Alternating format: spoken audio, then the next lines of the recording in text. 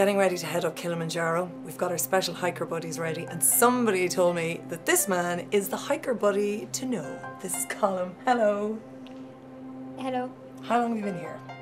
I've been coming on and off for the last 8 years. Who's your favourite nurse? Have you got a favourite?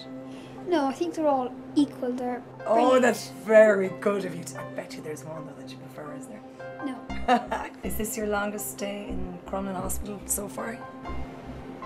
4 days would be one of my longest, yes. This book that you're reading now, it's a Braille book. Yes. Do you find it easy or difficult to read? Easy enough. Easy enough. And what's the book? The Hobbit. The Hobbit. What do you think it'll be like for us climb? Because you know you're our hiker boy, you're one of our hiker buddies. Yeah. And there's a few sort of very special people like you that we're going to be really thinking of as we climb Kilimanjaro.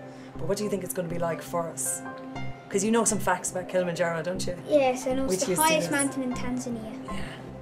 Should I be nervous now? Well, going to the top, I'd expect it to get tough. Yeah.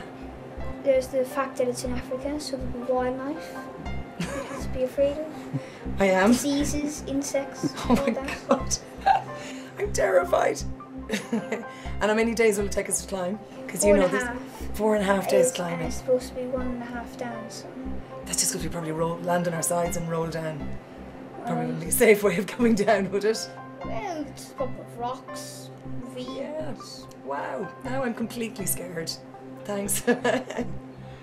My name is Colm. I'm a hiker buddy.